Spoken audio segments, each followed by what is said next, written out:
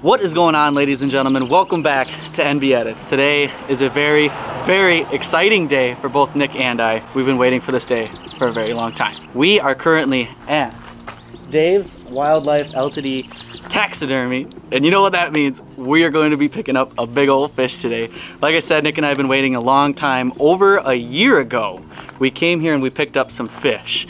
Nick actually caught a beautiful 16¼ inch crappie. I also caught some fish that we got mounted. We'll actually show you guys some of those photos right now so you can take a look and see what kind of work this gentleman does. It is absolutely amazing, as you guys can tell. And today we are here again to pick up another fish from him. We actually had a 1-week return. We came in, picked up our fish, and on Memorial Day weekend, I hooked into a 44-inch northern pike, and we are here today to pick it up. So let's go ahead, check it out, see what he's got in store for us. Oh, Lord. Beautiful as always. Well, should we give him the O-ring? Uh-oh, there he is. Good to see you. How you Good to see you. Great. How are you? Very good, Nick. Good to see you. Good to see you. It's only a beautiful time of the year. Yeah. The long await is over, Brent. Yes. We've got that trophy ready for you. Come on in back. We've got our Okay. See if it brings back some memories. Holy crap.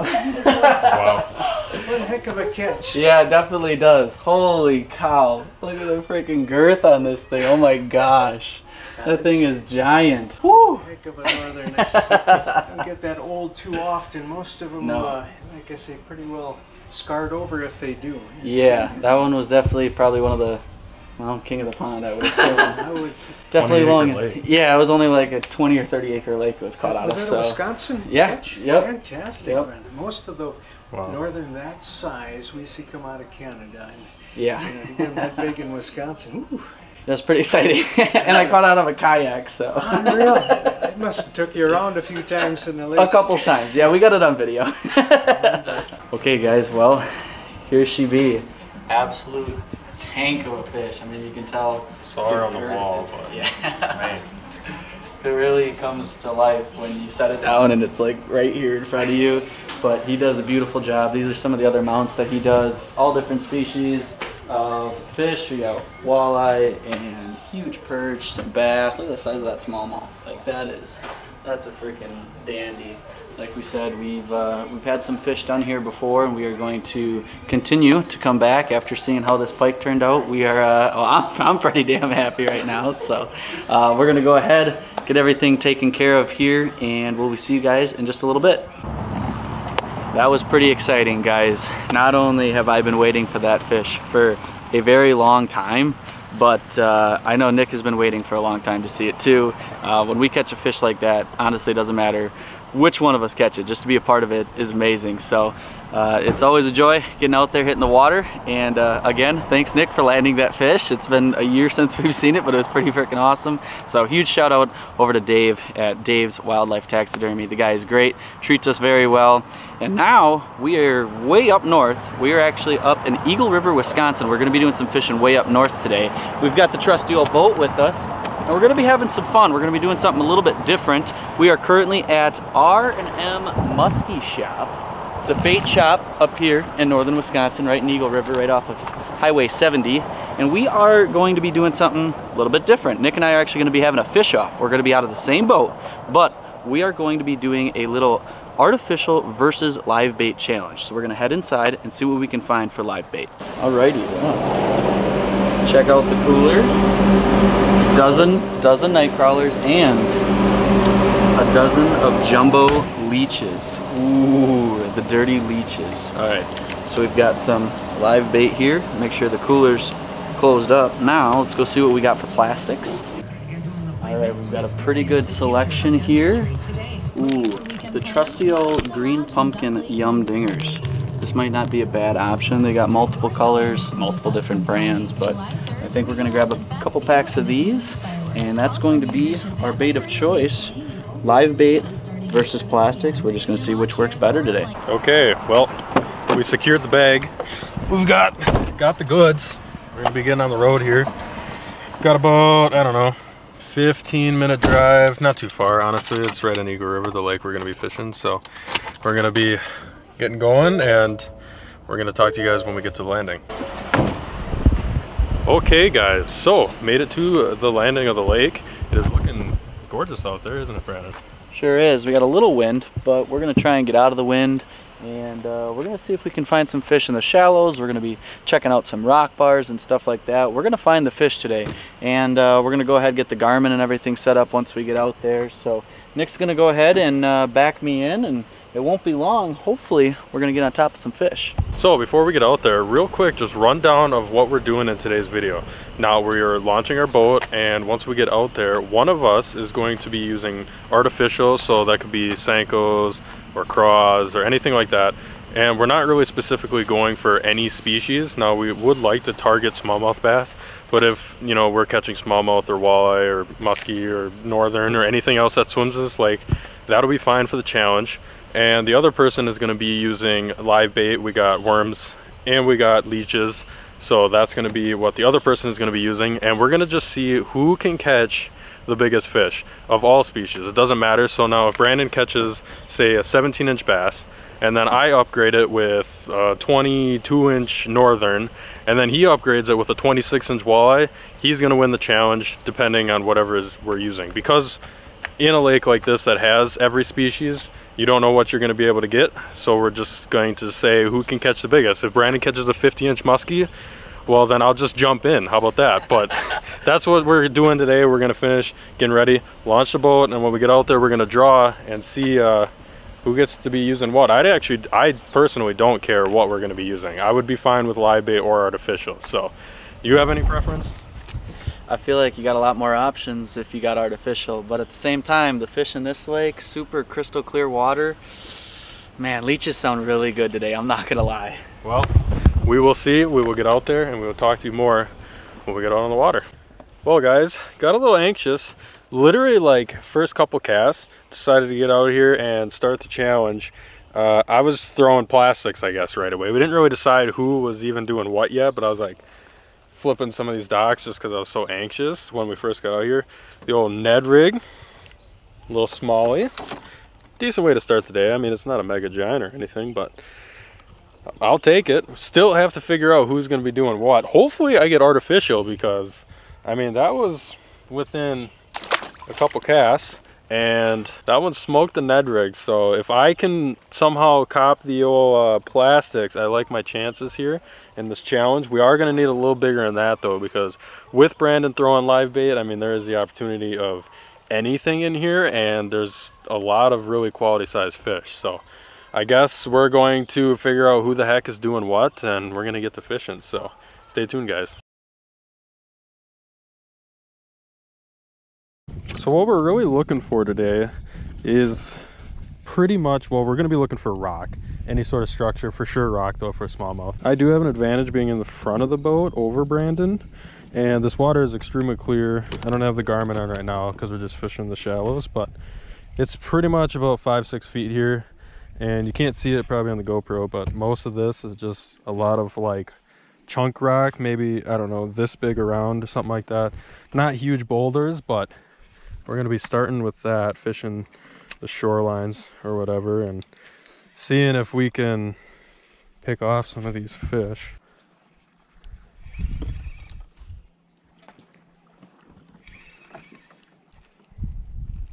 Oh, that's a hit. Oh my God. Came off. Did it break my line? It almost felt like it broke my line, honestly. It hit pretty aggressive, and Could have been a ski. I don't know, could have been. It sliced it freaking clean.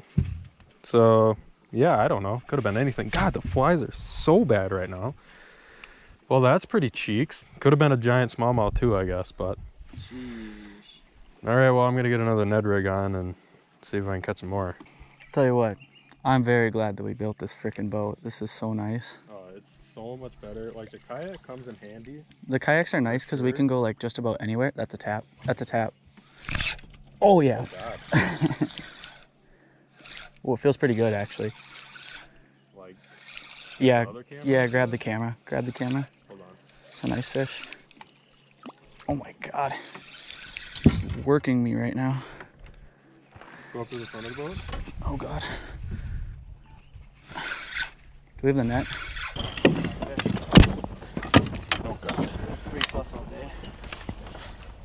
Oh God. Oh yeah, nice fish. Oh God. Oh, that makes me. That's better than mine. I mean, mine wasn't anything special. Woo! For sure. Let's go. Let's go, baby. Alrighty, we just got a measurement on it. 20-inch smallmouth. Not an absolute Goliath fish, but holy cow. That is one quality fish. Medium light spinning reel. And just throwing a small little 1/4 ounce jig with a leech. Yeah, let me see this thing. Yeah. Show everybody what you're using here. Look at this thing. Just a gold Northland Tackle eyeball jig with a freaking leech. Just get it done. Live bait, baby. I'm not even Let's that go. upset that you took the lead. Because one, I'm gonna catch bigger. Okay. This night's still young, but Okay. no, that's a nice fish. I'll respect you on that. That's a freaking gorgeous fish. Wow, there was someone on the other side of the lake that is just screaming right now. They saw you catch it with binoculars, maybe. They are hey, very excited. Oh my goodness. I'm also pretty excited, I must say. That is a dandy of a fish. Yeah, that's the crazy You call your PB thing. out of here, actually. Yep, 21.5 or 21 3/4, whatever that was. Wasn't quite 22. Gosh, look at that fish. Just like that. Right under the boat. She's going right back to those rocks that we were fishing. We're fishing just a little bit off of a pier. These guys got a nice sized dock, and rather than skipping underneath it, there's a ton of rocks that actually go out just a little bit deeper. You know, we've been fishing this shoreline for a little bit here, and there's rocks that go out to about 5-6 feet.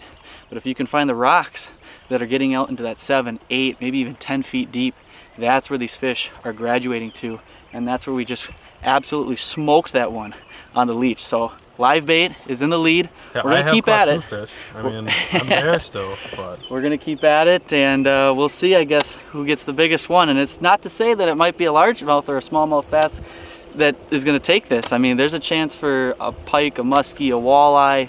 You never know. So biggest fish wins. But right now, Mac Daddy's in the lead, baby. switched her up a little bit. Still using the Ned rig, but I'm gonna try throwing the old Guggen Baits Kraken Craw just for a bigger profile. One, because, well, I gotta step up and try to get a bigger fish because now Brandon's got a 20-inch smallie. So the Ned rig was working, but I just wasn't getting the bites that I was looking for exactly. The one that broke me off, who knows what that could have been, probably was bigger than 20 maybe, but you'll have that. So stepping up to the craw and see if that makes a difference.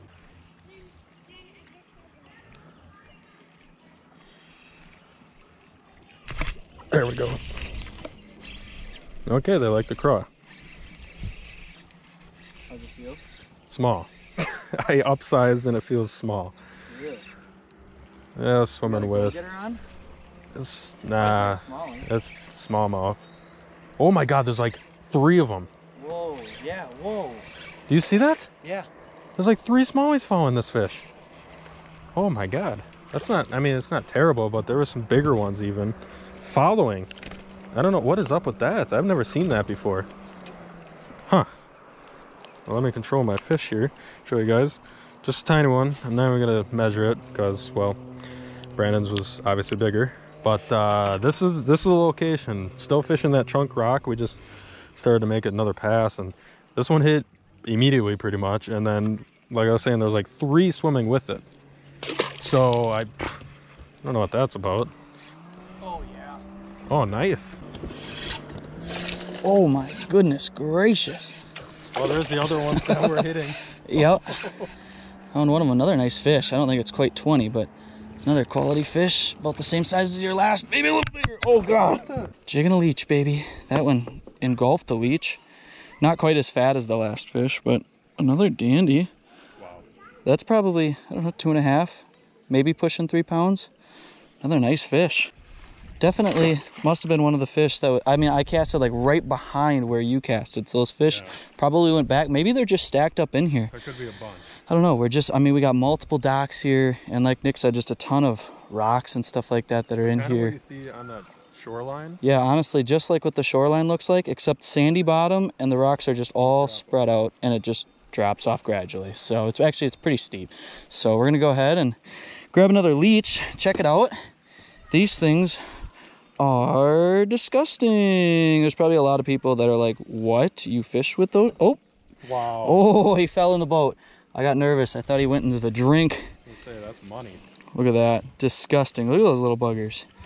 They get like super tiny and then stretch out really long and they suck your blood and they're kind of disgusting like this guy's trying to do right now, but they sure do. I'm just gonna go ahead and hook them on there. I like to hook them 2 or 3 times. I like to try and leave a little bit of the tail just so they can tell, you know, it just kind of looks like a knot right now, but as soon as it gets into the water, they love to just expand, especially when they start hitting bottom. Fish jump on it. All right, let's I'm gonna toss right back over by that dock again and see if we can pull another nice smallmouth. Alrighty, well, as you guys can tell, the sun is going down. We've been fishing for a little while, trying to upsize and actually go for a completely different species. We've been getting into the old smallmouths all day long. We were hoping one of us could get into a walleye, but it has not happened yet. I think we're gonna have to probably call it a night. We've got a long trip back ahead of us, so we're gonna go ahead and start packing everything up. But we had one heck of a day out here, guys. We got into some really, really nice smallmouth. Not a ton of giants, but overall, I mean, when you pull out a 20-inch smallmouth, it's a pretty good day. Especially when you get it on live bait and you beat Nick in this challenge, so that is the best thing. I don't know what I've been doing this year. 2020 has just been something. For like what's going on in the world, plus like what's going on in my world, my fishing world, it's getting bad, honestly. Like, I've been catching nice fish, but Brandon, I'm gonna give full respect to him. He's been killing it. Like, he's caught like a 42+ inch northern this year, 9-pound walleye. What else? 20-inch smallmouth now, and then Caught some other nice fish. I don't know. He's caught a lot of nice fish, and it's been blowing me out of the water, that's for sure. So congratulations on the win. Thanks, buddy. I appreciate it. Like I said, we are going to go ahead and pack everything up for the day, but it's been fun out here. We had a blast. Hopefully you guys enjoyed the challenge. Turns out, I don't know, I think still you caught more fish. I did, yes. Using artificial. Even with some off camera, I did catch a couple fish. So. Yeah, we didn't even film every single fish that we got into. We did get into some smaller ones that you guys didn't see on camera, but you're always going to have that. So overall, I'd have to say, I guess live bait did it today. Not that artificial was really slacking. I think he had more numbers, just didn't get the big one. Unfortunately for Nick, he did lose this challenge, and I'm gonna have to take home the trophy on this one. But if you guys enjoyed, make sure to smash that thumbs up button for us. We'd greatly appreciate it. And honestly, guys, overall, looking back at the day, you gotta take both into consideration. It's not a bad idea to just bring both with you, whether you're throwing plastics or hard baits. It's not a bad idea to have minnows, crawlers, bugs, whatever. You should always have leeches. Actually worked really, really well for us today. You should definitely make sure to have that in the arsenal with you when you're hitting the water. So if you guys enjoyed, again, make sure to hit that thumbs up button for us. We would greatly appreciate it. If you're new to the channel and you haven't seen our videos before, make sure to hit the subscribe button, and also don't forget to hit the notification bell. It'll let you know anytime that we post a video in the future. So again, we're gonna pack everything up and we'll see you guys on the next one. Tight lines from MB Edits.